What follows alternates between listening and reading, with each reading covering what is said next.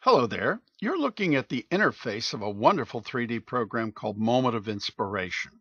My name is Tom Meeks, and I'm interested in 3D printing. If you're going to be interested in 3D printing, you need to be interested in finding a really good 3D design product.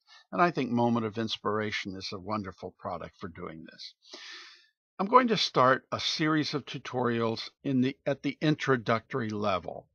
How do you get started at Moment of Inspiration? This should be useful to those who downloaded the trial and those who are using Moment of Inspiration for the first time. I've been using Moment of Inspiration for about 8 months, and while that doesn't make me an expert, it does allow me to help somebody come in and use this for the first time. So let's get started. And the first place I want to get started is down here with this Options button. It's really important to set up your environment the way you want it set up. And so we're going to show you how to do that. While there are a number of tabs that we can change on this Options dialog, we're only going to be looking at General and Grid. The first thing we're going to be looking at is making sure that we pick a unit of measure. And in my case, I'm going to pick millimeters. Even though I'm in the United States and usually use inches, I find millimeters to be more useful to me when I'm printing with a 3D printer. My decimal display, I'll leave at 0, and my language is obviously English. Now I'm going to go to the grid. The grid is going to help us see things on the screen a little better as I make these tutorials. And while the setup that we see here is fine usually, I want to make it a little darker for my tutorials. And I actually generally like to work a little darker. Instead of moving from top to bottom, I'm going to start at the bottom. I'm going to change my grid lines to make them a little darker. I click on this to get a nice even number, and I'm going to come up to about 154 or so, whatever. Yeah, it doesn't have to be precise. I'm just going to make it a little darker than what it was. Now you see that our lines have changed, but I need to be able to see my accented grid lines. So I'm going to go here and make sure that that's somewhere around the same amount, 148. Yeah, good. Now we can see our accented lines. It's important to know that if these colors are anywhere nearly alike, you'll need to differentiate the style. In this case, if I change this to solid, you notice that the lines all seem to run together. But if I turn it back to dot, you can see these groupings. Now, these groupings are important. The accented lines every 5 lines. I like to work in a little different area. Here we have 5 lines, 1, 2, 3, 4, 5. And so right here we have a box or a group of 5 grid lines. Let's make that a little bit bigger to 10. The reason for that is that it allows me to make sure that in a more instantly visually available sense, that I'm going to fit on my 3D printer when I'm designing something. I like to see groups of 10. Here we have groups of 10 lines. The one thing that we have lost, however, I'll move this over, is that we have lost our orientation lines. Those are equally important. So I'm going to change the x-axis color. Now that we've made these darker, we need to make these much darker. Click on my x-axis line. And this time I'm going to go down, and we'll make it 191. That works. Oh, here it is. There's our x-axis line. And now we're going to change our y-axis line. Go darker. That's good enough. Now, we now have an x-axis going left and right, a y-axis going up and down. However, you see that the x-axis stops at this point, as does the y-axis. This point is called the origin. That is where x equals 0 and y equals 0. The x-axis continues on, but from here on it'll be negative numbers. Let's move this over a little bit. If we move in this direction, that'll be negative. If we move in this direction, it's positive. Same with the y. Moving up from the point of origin, which is 0y, as we go up, we're in positive numbers. As we go down, we are in negative numbers. And now I'm going to just say close. Here we have our quadrants. Now we can discuss our quadrants a little more easily. We have a top view. The top view is like looking down on the bed of your 3D printer. Then in the lower left, we have the front view. If we drop down in front of the 3D printer and look head on to it, this is the view we would see. Over here, we have the right view.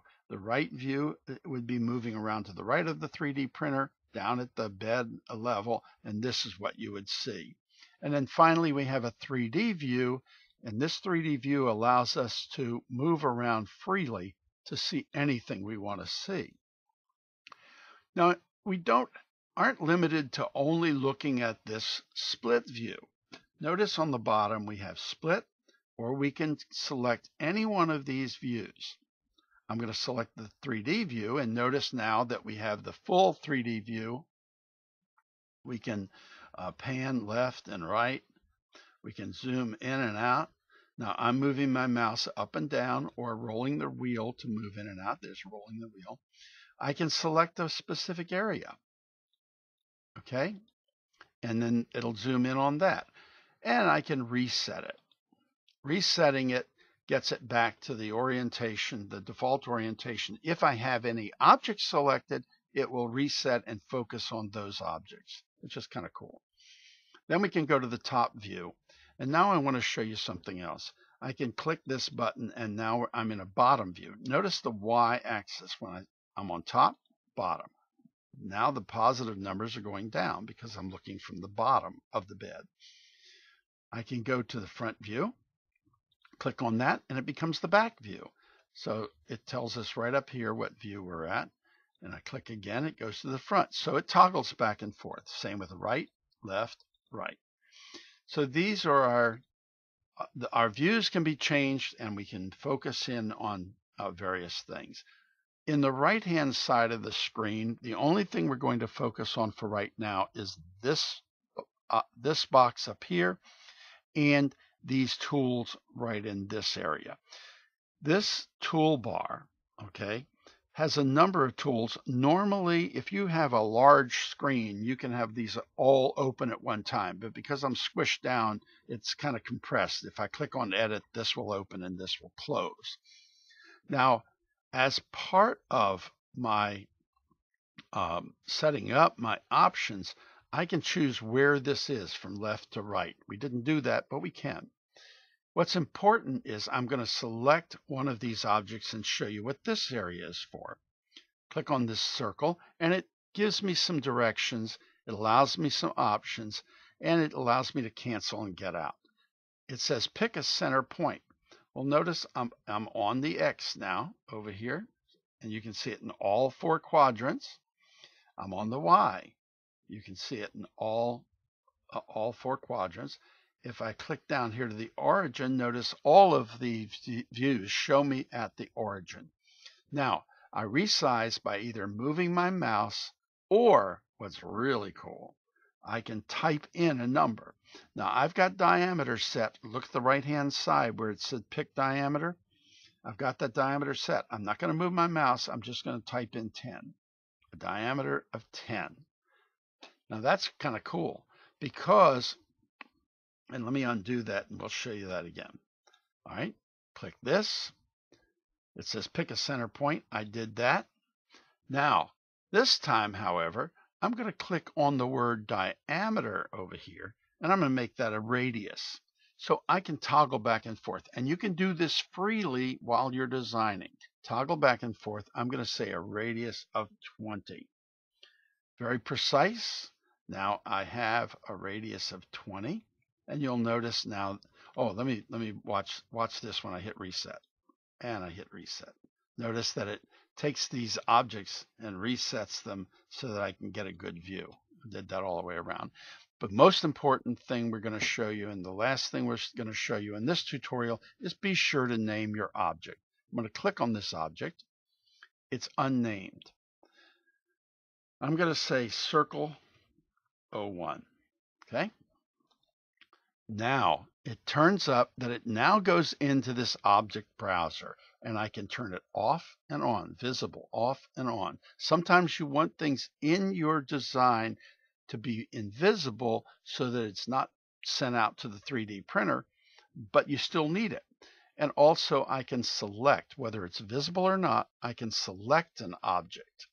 And sometimes objects will be inside other objects and you can't see them. If it's not named, you're never going to get to them unless you turn off that object or make the other object invisible. Here you can select that object. So naming your objects is very important. Well, I hope this has been helpful up to this point. And we're going to be going further in the next step, but I don't want to go too long in these tutorials. We've already gone long enough. Hope this is useful and look forward to seeing you next time.